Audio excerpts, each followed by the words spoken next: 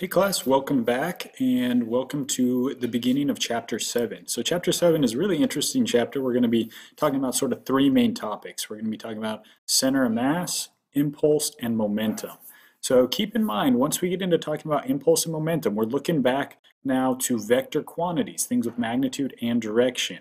All right, so yeah, make sure you're not stuck in scalar mode, which we were in for energy and work, right? Get back into vector mode as we start to look at impulse and momentum and how they affect one another. There's some really cool parallels that you'll see between work and energy and now impulse and momentum. Let's start with center of mass. So what the center of mass is as the name implies, it's the center of the mass of the object. So it's the point at which there's an even amount of mass distributed on all sides of that location. Okay, so for symmetrical objects that are homogeneous, meaning there's even density at all locations, then the center of mass is very easy to find. It's just the same as the geometric center of your object. But the center of mass for other things where you don't have uniform mass distribution are different. So for example, a fun example that one of our math professors uses is the idea of a can of soda. So as I drink this, it's not even soda, it's just flavored water, basically, but it's carbonated, it's nice.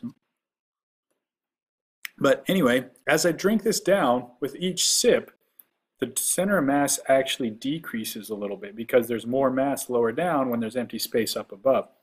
So the center of mass for my can is in the center across the top, but actually drops as I drink it lower and lower and lower until you get to the very bottom. As you drink the last few sips, it actually moves back up as it approaches empty, and when it's entirely empty, it's very close to the geometric center of your object. So center mass can really vary depending on the object and the way the mass is distributed within or around that object.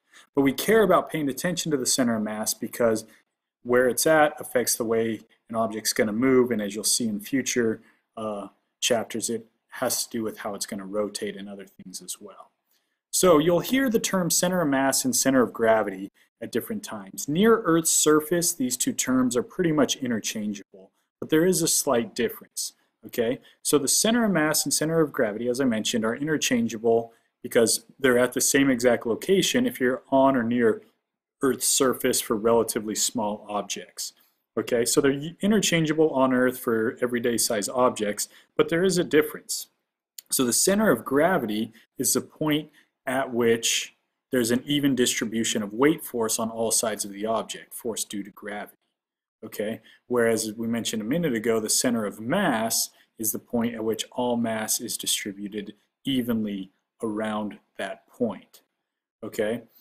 So the reason that we care about these ideas of center of mass and center of gravity is they really, again, as I mentioned before, help you describe its motion, and they also help you understand how to balance a given object. An object will always be balanced or supported if its base of support, the point at which it's being supported, is under the center of mass. So like here I have a plate, and so if I put my finger under the center of mass just right, I can actually balance it on that single point. If I'm off at all, as you can see, apparently I am a lot, then it won't balance quite right. But if I get perfectly under that center of mass location, then it will kind of balance. All right, well, not an amazing demonstration, but I had a plate sitting here, so that was from breakfast.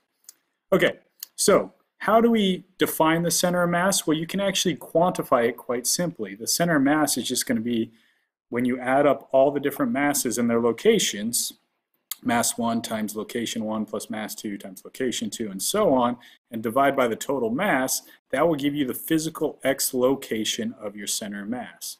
So for example, here we have two different masses. Well, where's the center of mass? We know it's going to be somewhere between those two.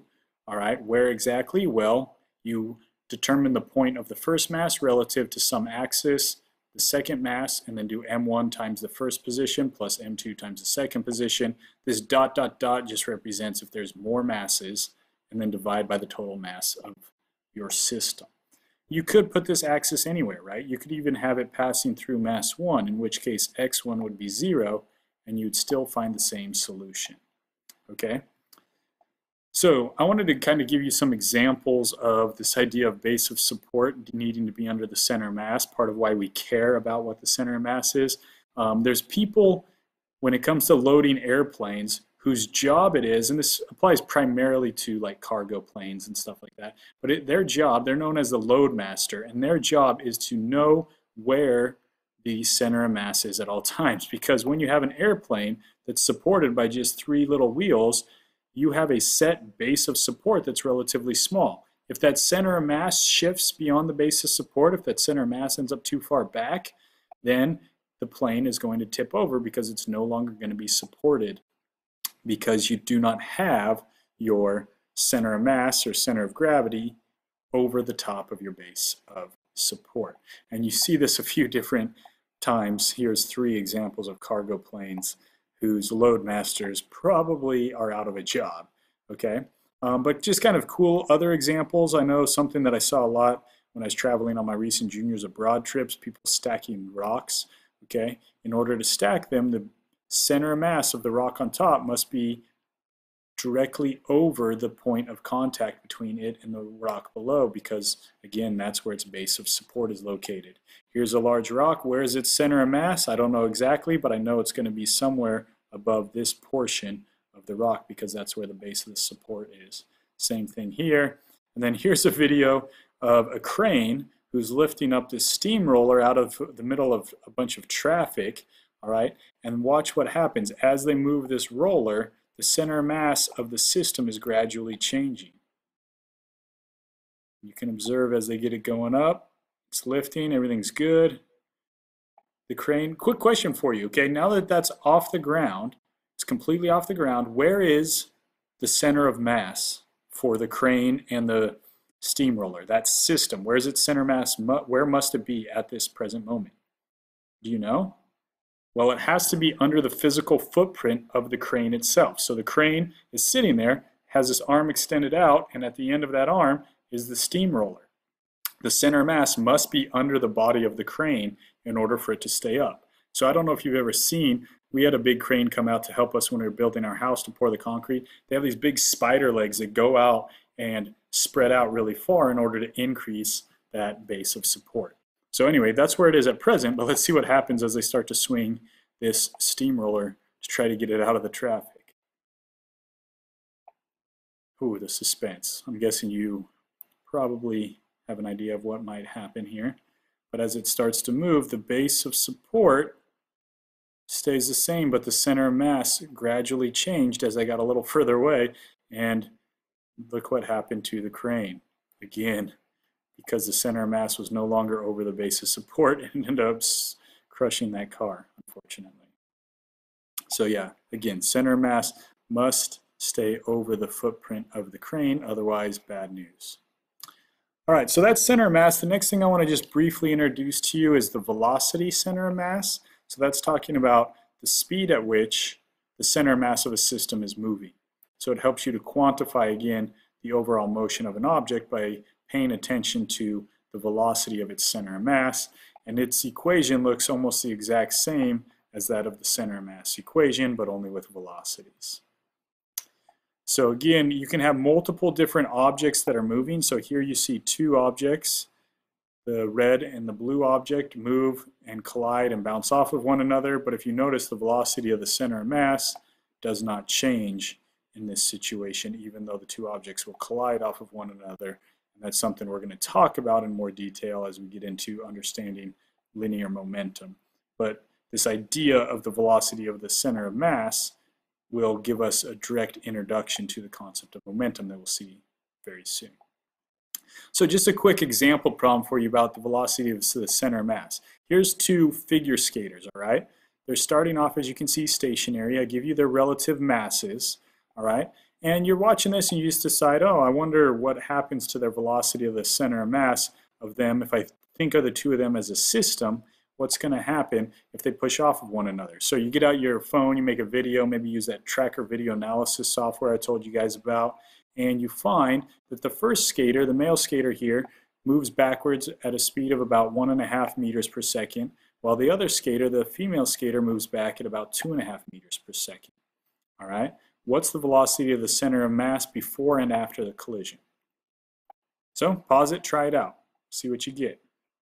The before, I'm guessing you can figure out pretty easily, right? Before, they're not moving, v1, v2, both 0, so the velocity of the center of mass is 0. What about afterwards? Well, we have their masses, we have their velocities. You plug and chug, making sure you realize since he's moving backwards, it's a negative 1.5 meters per second, and we find that the velocity of the center of mass stays at approximately 0 as they push off of one another. Since they're on an isolated system, isolated. Anyway, since there's no net outside forces, it's only internal, you see that the velocity of the center of mass doesn't change.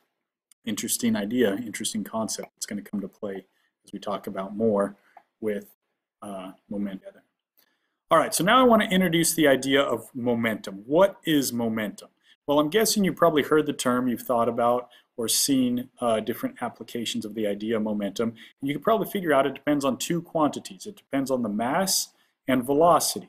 Right? I used to play football back in high school and so on, and the amount of momentum somebody had was determined by how fast they're going, their velocity, and their mass. As somebody who was small, I needed to try to increase my velocity in order to have the same momentum as some of those bigger guys I would go against. So momentum is mass times velocity. Notice the little vector arrow on top. That means that momentum is a vector quantity. So the direction of momentum is the same as the direction of velocity, and it has units of kilograms times meters per second. All right. Now notice we use the letter P here, lowercase p, to represent momentum. All right. M was already taken by mass, and P actually, I believe it has roots tied to the Latin word that used to be used in place of momentum. Started with a P, and so that's why they use it.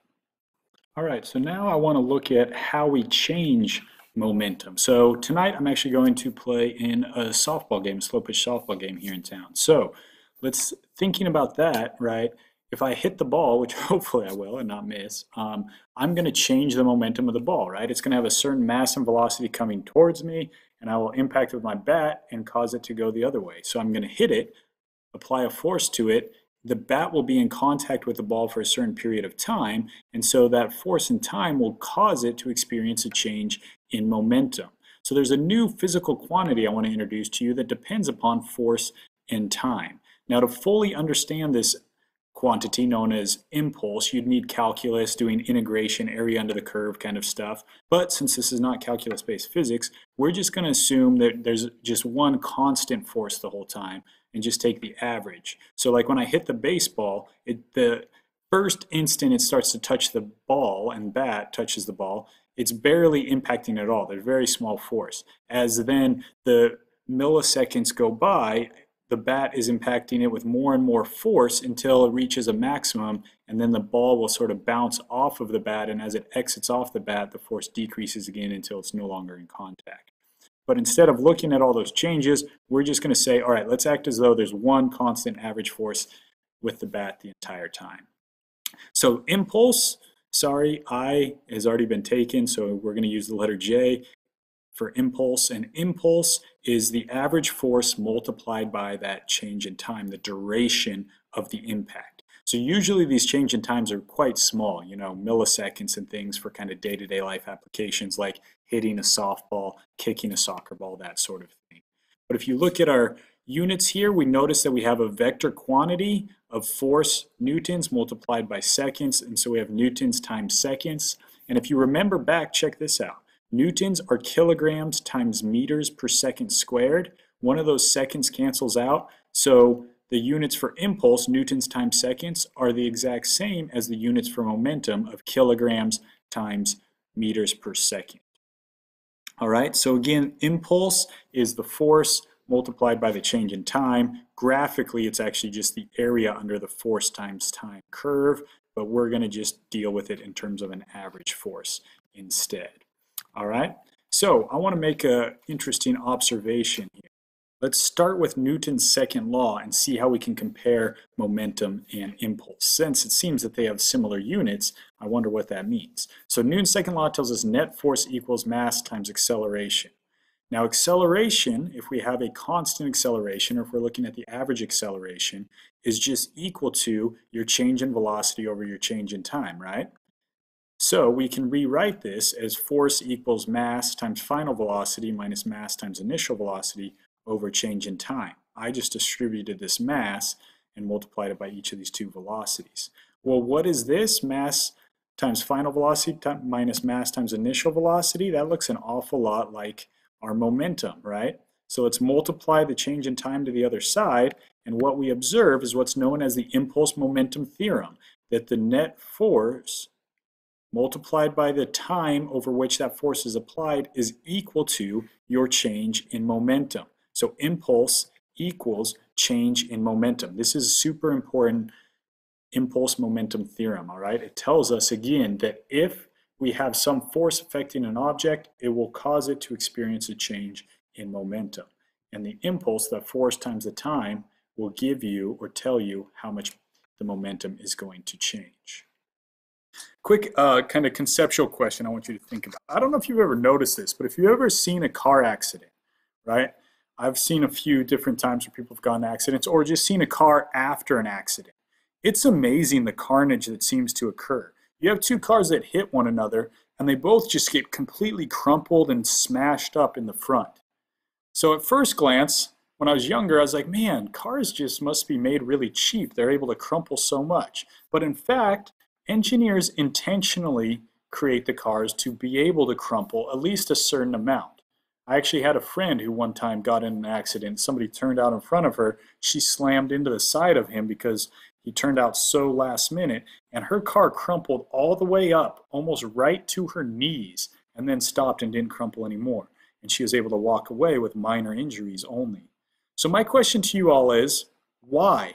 Why do engineers do that? What's the deal? Are they just cheap and they want body shops to make money? Or what? Think about momentum and impulse, pause the video, and then let's come back and see if you figured out why they do that. All right, so hopefully you paused it. Guess what? The reason that they do that, the reason they've designed the vehicles to crumple is because of impulse and force, right? Anytime you have a car wreck, right, ideally you try to minimize the amount of momentum exchange that occurs. But say you have two cars that are going to hit head on, each moving at 30 miles an hour. Okay? The amount of momentum that they bring in is fixed. You can't change that. So what can you change? Well, the only thing you can change is the impulse time, right? If you cause that car wreck to occur over a longer period of time, what happens to that maximum force experienced by the people in the cars? It decreases. The longer you can make the accident occur, or the longer it takes for the two cars to exchange their momentum and slow down as a result of their collision, the less peak force they will experience, and therefore the less damage that will occur to their bodies, right? The whiplash effect is a result of high force, high acceleration. So the more you can minimize that by increasing the impulse time, the better. There's other things too. I mean, if the cars were to hit and bounce back, you would have a larger change in momentum. So you don't want that to occur. But it's about increasing that impulse time, which decreases that maximum force. So here's another kind of idea. I don't know if you've ever used to do like an egg toss or a water balloon toss. You move back further and further and further, see how far you can toss it. Anytime, well, if you do it well, if you're not one of the first people out, the way you're probably catching the balloon or the egg is by moving your hands back kind of rapidly with the balloon as you catch it. What are you doing? So multiple choices time. Are you doing this in order to decrease the change in momentum, decrease the impulse, or decrease the force exerted by your hands? So again, pause it, think about it. What do you think? Boom. The correct answer, as you probably figured out by now, is answer C. You didn't change the momentum, right? It's going from whatever its velocity was to 0. So its change in momentum is fixed. Change in momentum equals impulse. So A and B are really just saying the same thing. The only thing you can do is increase the time that the collision is occurring and thereby decrease the force maximum exerted on the balloon to try to prevent it from breaking. Cool. So here's an example problem for you to try to use this for problem solving. So you take a ball, let's see, 0.4 kilograms. That's probably maybe something like a soccer ball. I'm guessing would have a mass in that range. So say you throw or kick a soccer ball at some wall. It goes towards the wall at 30 meters per second, hits and bounces. Let's assume it's straight back at 20 meters per second. Okay? Based on that information, I want you to tell me what is the impulse on the ball during that collision as it collides with the wall. So what is its impulse from the net force that it experiences? And if you were to like have a video and this collision is a well-inflated ball, happens very rapidly in just 10 milliseconds, if that's the case, what's the net force? Or sorry, not net force, the average force during that collision on the ball. Pause it, give it a go. All right, hopefully you paused it, and now let's go ahead and jump in. So we want to start by trying to find the impulse, right? And reminder, impulse equals change in momentum, which is also equal to the average force multiplied by the change in time. That's our impulse momentum theorem, right?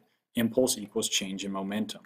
So as we dive in for part A, we want to find the impulse. We don't know anything about the force. We do know about the time, right? So let's look at momentum. We can use momentum to find impulse since we know mass and velocity before and mass and velocity after the collision. But we're dealing with a vector quantity, right? So we need to look at momentum in the x and in the y direction separately. Okay, make sure you're breaking things down into x and y components. We're dealing with vectors once again. Luckily here, everything is just in the x direction, so that makes it a little bit easier, but soon we'll have momentum and impulse in 2 dimensions, and then it won't be quite so simple.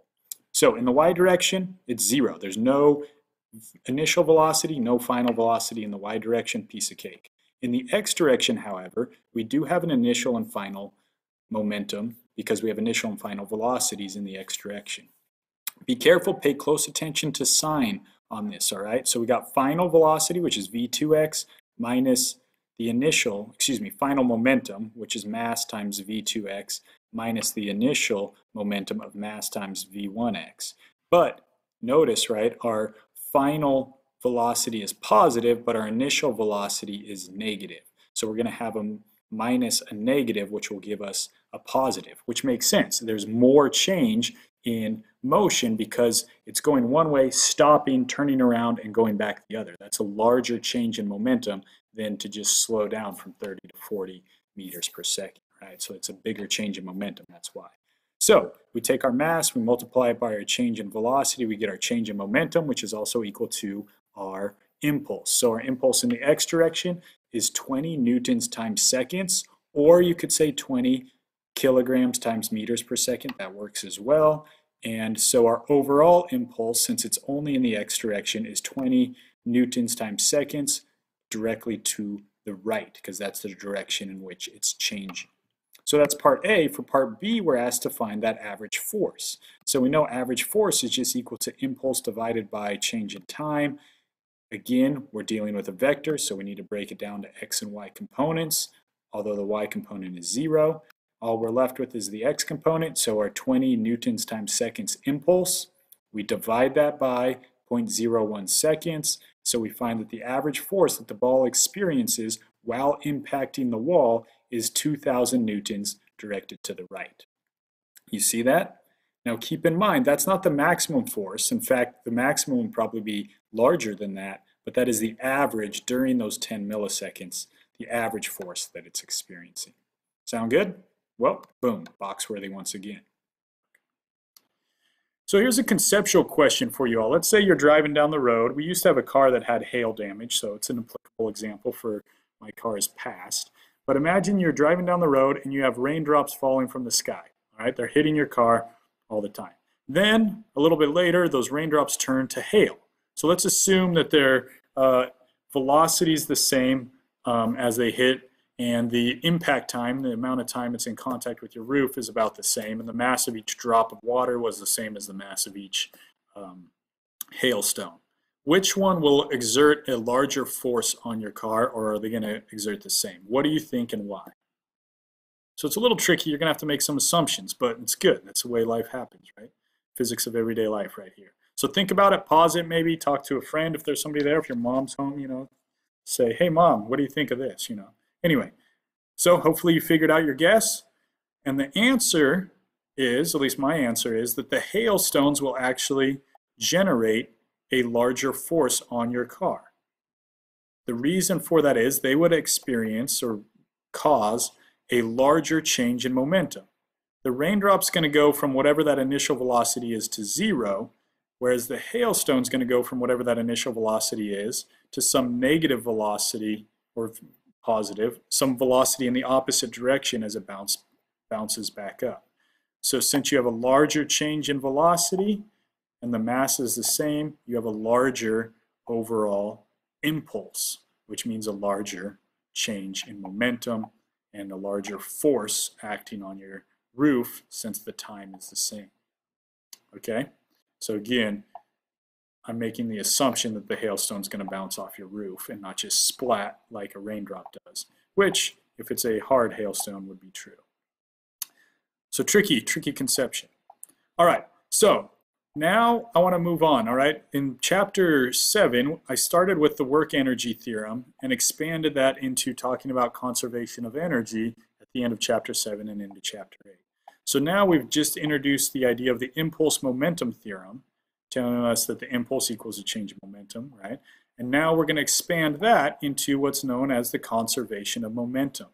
But I want to prove to you how this works, okay? So in order to understand the principle of conservation of momentum, you need to first understand what I'm talking about when I say an internal force versus an external force. So any object or any system can really experience either forces from the outside, external forces, or internal forces which are within the object. So let's say the system is like my whole body, right? So if I clap my hands or hit one hand against the other, that's an internal force because it's all within my system. I'm pushing on myself as the hands hit off of one another. But if my dog were to come up and jump on me or something like that, that would be an external force. He's applying some outside force to me. Or earlier, we talked about those two ice skaters earlier in the video, right? We defined our system to encompass both of them. They're both part of our system. So as they pushed off of each other, that was an internal force to the system. But if they experienced friction or something like that, that would be an external force. So internal forces are within the system between different parts of your system. External forces are from something outside. Another example might be, say you're playing pool, billiards, all right? So you have all of your billiards balls and the cue ball. If you define that as your system, as they bounce off of one another, those would all be internal forces. But as any of them hit the sides or fall into the pocket, that would be an external force coming from something outside. All right? So we have the principle of impulse equals change in momentum, right? So I want to apply this now to a system. Let's say our system just involves any two objects, all right? So they can have internal forces between one another, and Newton's third law tells us for each force internally, you're going to have an equal and opposite force. So that's why you have F12 and F21. So let's say we look at the first object, the green object. Its net force is going to be any external force it experiences plus any internal forces, right? It's obvious. Net force is all the forces, outside and inside. Times time equals change in momentum. Same thing for the second object. You have any external forces times time, plus internal forces times time equals change in momentum for the second object. All right? So those are our two objects. Now, if we wanted to look at the overall system, we add those together. So everything experienced by the first object, its impulse and momentum, plus the impulse momentum for the second object to look at the system as a whole. If we add those together, we get one big, long, ugly equation. And because of Newton's third law of motion, these two internal forces are equal and opposite to one another. Therefore, boom, we can cancel them out. So what we find then is that the final momentum for the whole system minus the initial momentum of the entire system is just equal to only external forces times change in time. So since internal forces cancel out, what we're left with is only external forces can affect the momentum of a system.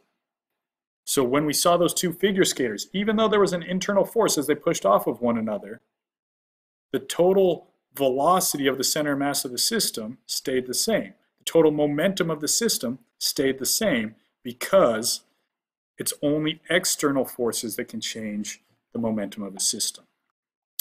So again, it's only the sum of external forces times time that give us a change in momentum.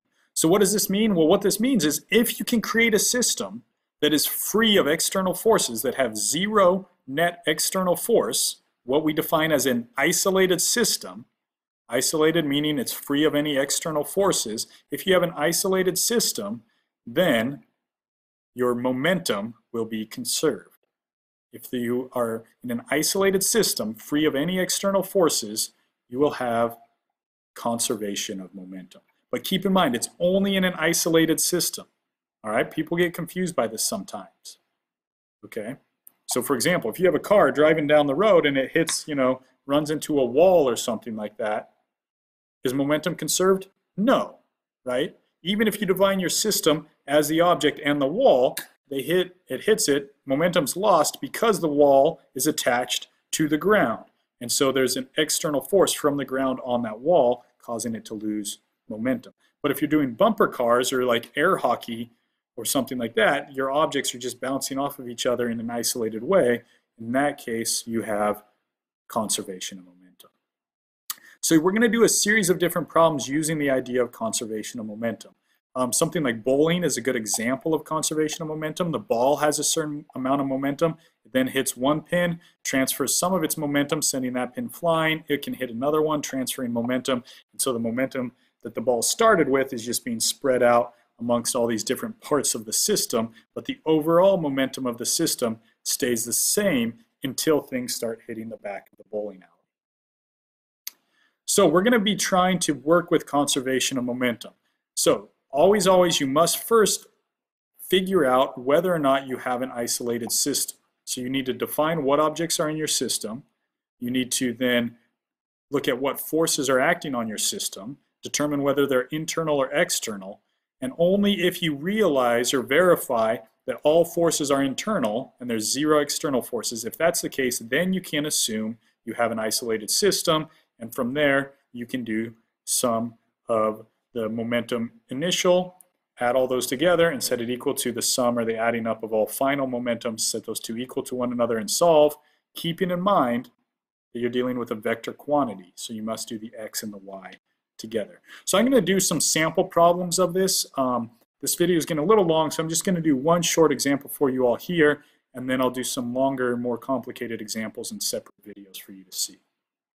So imagine somebody decides to do a test. So guns, I don't know if you've ever noticed, but they recoil quite a bit. I had a friend who one time was learning how to shoot and go hunting and different things, and he shot a rifle and the recoil kicked back. He wasn't ready for it. He wasn't supporting it properly, and the scope actually hit him. He came to work with a black eye the next day, sadly. Know your physics or else bad news. So here's someone who decides to just hold a rifle loosely. Maybe they're doing this in a lab in a safe way, and they're going to fire it, and the bullet's going to shoot out one side, and the gun is going to recoil as a result. And so he wants to calculate to predict what the recoil is going to be, and then see whether or not experiment verifies his prediction.